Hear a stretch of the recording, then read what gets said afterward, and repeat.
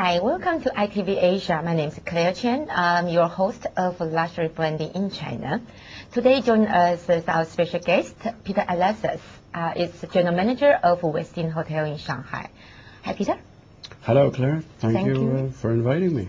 Thank you for coming with us on this luxury branding and share with your experience. Would you like to introduce me a little bit about yourself and how you've been in China and being with Westin Hotel?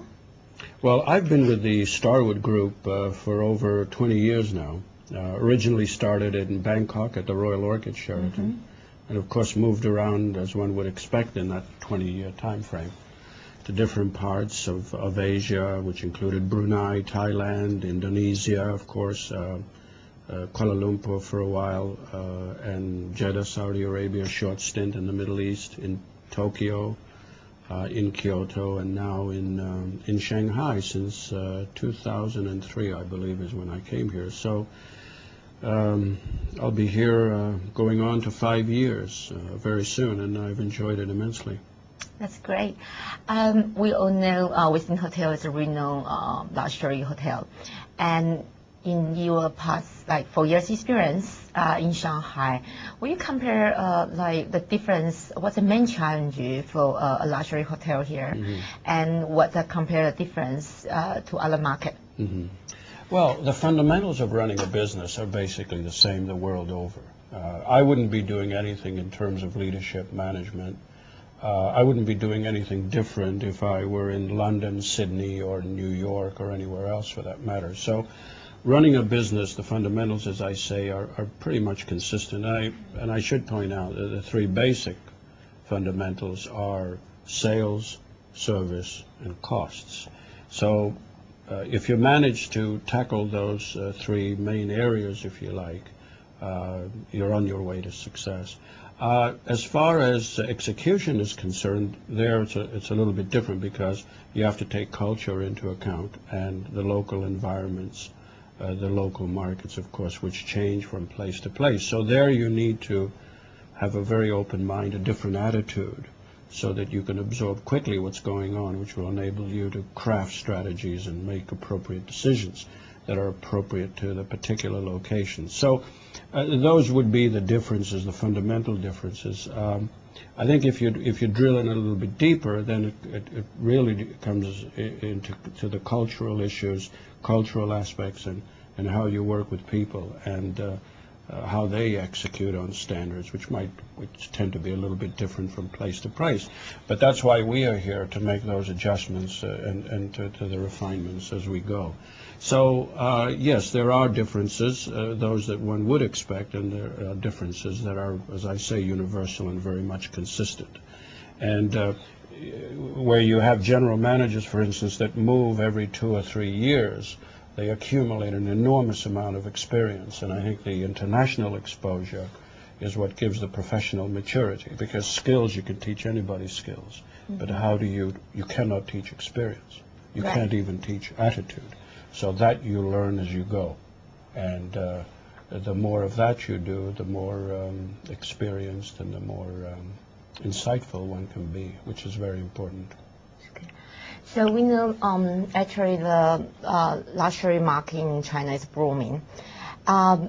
Also, we see a lot of increase like luxury hotels, boutique hotels, and one after the other is opening in Shanghai. Right. How can Westin Hotel to maintain the leading luxury hotel position in Shanghai? What's your main competitive advantage? Right. Well, every hotel has unique aspects, or every business has its unique marketing, sales, product proposition, if you like. In our case, it's the location. You know, we are blessed to be in the historic Bund area, and it is a prime location for all the obvious reasons. We are, in a sense, part of history, although the Bund has been around for a long time, but we are part of the modern history of the Bund, if you like. The location certainly is one. The second competitive advantage or main feature is the architecture and the design of the building. It's a very user-friendly building. It's very colorful. It's very uplifting. and it very much is consistent, if you like, with our new branding proposition, which is all about renewal and rejuvenation. So it's a happy place. It's a place that's colorful, and we're not pretentious in the way we carry out our duties. You can still be 5 stars, and you can still be modern and relaxed without being pretentious, and above all, not being in people's face. The important thing is to be around when the customer wants you to be around, rather than when it's convenient for you to be around. And so we have to, those are some of the values and some of the principles we try to instill in our people. And then, of course, that takes me into the third aspect of the advantage to your question, is the people. It's really all about the caliber and the quality of the people. And that, of course, is an extremely important element. One could go to the extent and say that they are more important than your customers, because philosophically and practically, the idea is if you look after your people, they will look after your customers. Whereas if you do it the other way around, it's like putting the cart in front of the horse. And throughout my experience, it's never worked. So location, facilities, design, and people, which may or may not necessarily be in that order, but if you can fuse that, and if you can blend that and execute on that, again, you're on your way. I always say that you're on your way, because you're never there. Because the environment here, especially in Shanghai and China, which is a challenge in and of itself, how do you keep up with the pace of change? How do you keep up with the new competition that's entering in the marketplace, which refers to your earlier question? So the people aspect is obviously very, very important going forward. And actually, I might add that this is one of the biggest challenges that the hotel industry is having. You're going to see as many as 20 new hotels emerging just in Shanghai in the next 4 years. So these are 5-star hotels, and many of which will be internationally branded hotels. So again, the challenge is, how do you stay abreast of these changes, and how do you deal with the competition? One way is to go back to what I said before about the fundamentals. How are you executing on the fundamentals, and how are you leveraging your brand? The branding and the image that you create in the marketplace, and how do you continuously feed that? And how do you feed that image so that it gets bigger and bigger, and it gets wider and wider, rather than the reverse? So, and there are a number of things that we do, which would be too many to mention here in the time we have, but it is a concern, and we're always looking to find new ways to be competitive and to differentiate. I might add one thing which I think is very important, not only for hotels but for every business, and what I tell our people too is that we're not all that interested in copying or being like somebody else, although we want to know what's going on. There's a big difference between knowing what's going on and copying or imitating or try to be like someone else. Because as far as I know, no one became famous by imitating anyone else or copying anybody else. So what we try to do is take advantage of the strengths that I mentioned earlier, the 3 strengths, and try to leverage on those and to be the best we can be, basically. One of the questions, for example, in this regard that I ask people all the time is this the best you can do? Or, conversely, can we do better? But I wouldn't necessarily say, well, they're doing this over there and that over there, why can't you do any better? Because that's a totally different set of ideas and motivations. So again, that's just one strategic way from a management standpoint, where you focus people on bringing out their true potential, not only in terms of their own personal performance, but in terms of leveraging and maximizing on the assets that you have. I think that applies to every business. Yes, that's a good point. But what would you say your main clientele, compare, let's say, international traveler and the local consumer? What would be the ratio? Right. Well, basically, we have, I would say that half of our customers, or guests as we call them in our business, most of our customers are local Chinese, Asians, within Asia. We also have about 20 or 30% from the United States, from the Americas, another 15% or so from Europe. But again, this all shifts and it all changes. I think, as the market matures and more competitors enter the market, the WTO estimates, for example, that China will see a compounded growth of about 10% in visitor arrivals, for the next decade or so. And when you look at the projections for growth, they're quite staggering. I mean, you pick up the newspaper or you listen to television, and you'll see all of these wonderful statistics quoted. So the future looks quite good. We've had, according to Michael Spence, the Nobel laureate, who was here recently at Fudan University, he was saying that according to his information, China is expected to have 2 more decades of uninterrupted growth, on top of the 3 decades that we've had since the early 70s and Deng Xiaoping's liberalization of the economy and so on. So there is this euphoria, there's this renewed optimism, no doubt about it. But what's interesting really is the enthusiasm that the young people have, for developing their careers and moving forward and taking advantage of this development. But again, the competition is there and always will be there. I remember when I was in Thailand in the early 80s, it was very much the same as it is now. We were facing exactly the same problems. Labor shortages, pretty much the economic conditions were very much the same. I think one of the differences in Thailand, I suppose, was that the national carrier there, Thai Airways, was a catalyst, which brought in the Visit Thailand year in 1987. To a lesser extent, we don't see that activity with the national airlines in China, for instance.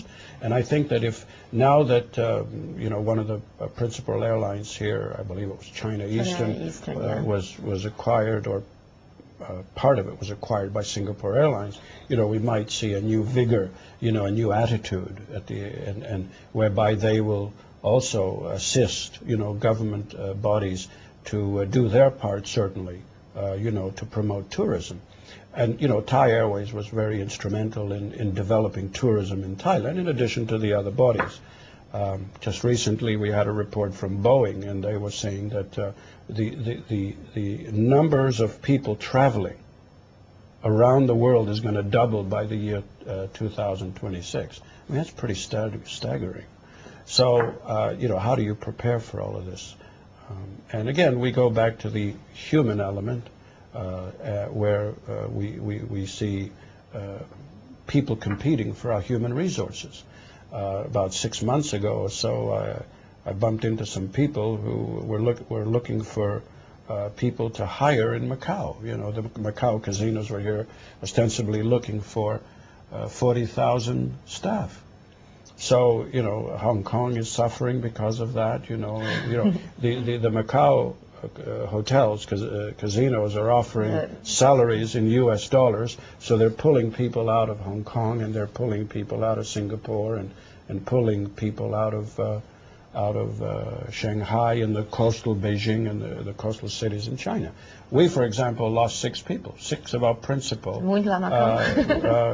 staff members, management members and these people were very happy. I mean, I had one of them come into my office, and he was in tears, saying, look, I love the hotel and I love to be here, but, they're approaching me with my salary increases 2.5 times what I'm earning now.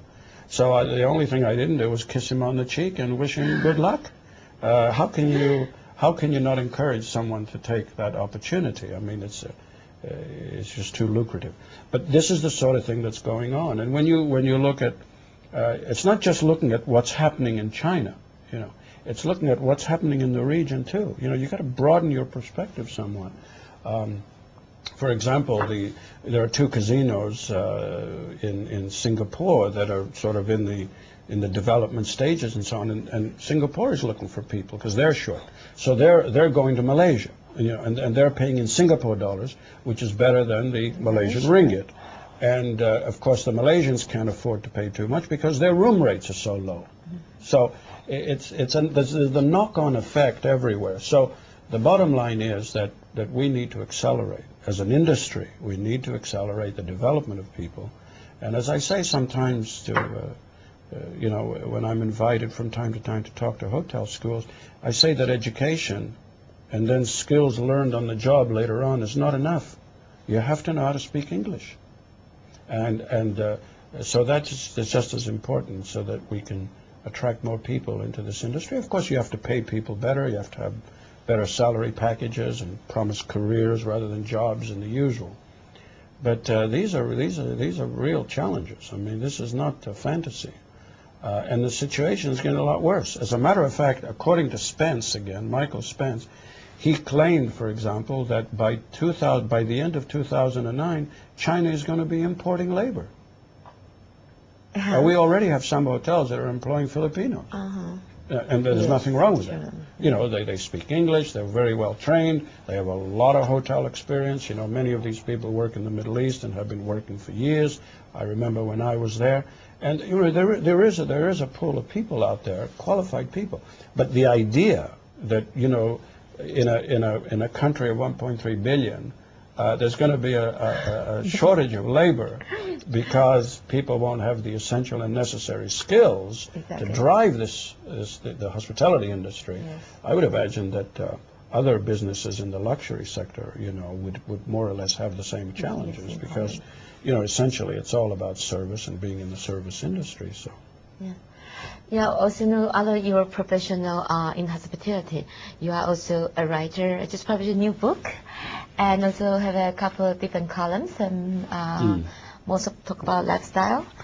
Well, what look at this with this larger market is booming, and what were your key message you want to deliver to this new wealthy Chinese population? Right. Well, you know, I'm always tempted to answer in a philosophical way whenever it comes to luxury, and you know, there's always this notion in the back of my mind: how much is enough, and what's enough? You know, at the end of the day, you know, for me on a personal level, I look at luxury really on two levels, if you like, you know, on the material level and on the spiritual level. I happen to appreciate the luxury on the spiritual level more than the material level. And you know, this whole idea that money can't buy love and money can't buy everything, and a lot of that plays into the material side of things. And I think that is very important. I think that people need, you know, once, especially in China, where the standard of living and the incomes are rising, and they're rising in rather dramatic ways, you know, albeit not in every part of the country. And this enables people to buy goods and services which they couldn't afford before, and make statements about who they are and who they want to be and all this stuff. But, you know, essentially for me, the spiritual luxury, I think, is a lot more, is of value. I mean, the idea of having time for yourself, you know, to reflect and have the peace of mind, to do the kind of things that give you pleasure, the things that you really like to do. I think that is a luxury in of itself. I also think that culture is luxury. You know, having good manners is a luxury. You know, and it may be taking it to extremes, but, you know, we see now in Beijing, for instance, there are different programs to teach people how to be a little more polite and caring for the Olympics. But I think that should be the case anyway, regardless of the Olympics. But, you know, to be cultured and to be civilized and to have good taste, I think is also a form of luxury. You know, having said that, for me, you know, having other people, for example, do what I don't want to do is a luxury also. And that's why hotels, the luxury aspect in hotels, I think, is a lot deeper than the physical stuff that you actually see or buy or experience, you know. It's really all about caring people who certainly try to understand what it is that makes different people happy, and then provide that unconditionally pampering. You know, everybody likes to be pampered. Everybody likes to be recognized. And unfortunately, not all of us do that very well. And again, this is a journey. It's not a destination. And this is why I always think in terms of you got to start somewhere and you got to keep going, but you never really get there. And the more we can pamper, please, recognize people. You know, sometimes people ask me, you know, what business are you in? Well, the obvious answer is pamper business. I think you answered that better than I did. But you know, what business are we in? You know, and of course the obvious answer might be the obvious answer, because everybody's been in a hotel and everybody stayed in a hotel, and everybody has an answer for that. But really, it comes down to pampering and recognition. I think those two things are very key. So if you can establish your modus operandi, if you like, around those ideas, under those concepts. The other thing is that I think ought to be mentioned is that, you know, luxury really is a European concept, as we know. And in all fairness, you know, China here is really at the cusp of all of this development and being introduced to luxury, enjoying luxury and all this. And it takes time. You know, for it to be integrated and absorbed into the culture. If you look at Europe, for example, the major brands, as you know, it's taken them many, many years to develop an image and a name and a reputation. So sometimes I come across people here who are just impatient. You know, you hear people talk about, well, you know, we need to develop Chinese brands and we need to compete with the foreign brands and so on. And it makes for good fodder, you know, it makes for a great conversation, and especially over a good glass of wine. But at the end of the day, it's going to take time. It took time everywhere else. So I think time needs to be taken so it can be done right, too. Okay, thank you, Peter, today to share us with your experience in luxury marketing, but also your definition of luxury. Thank you for watching. This is iTV-Asia, and I'm your host, Claire Chen, and see you soon.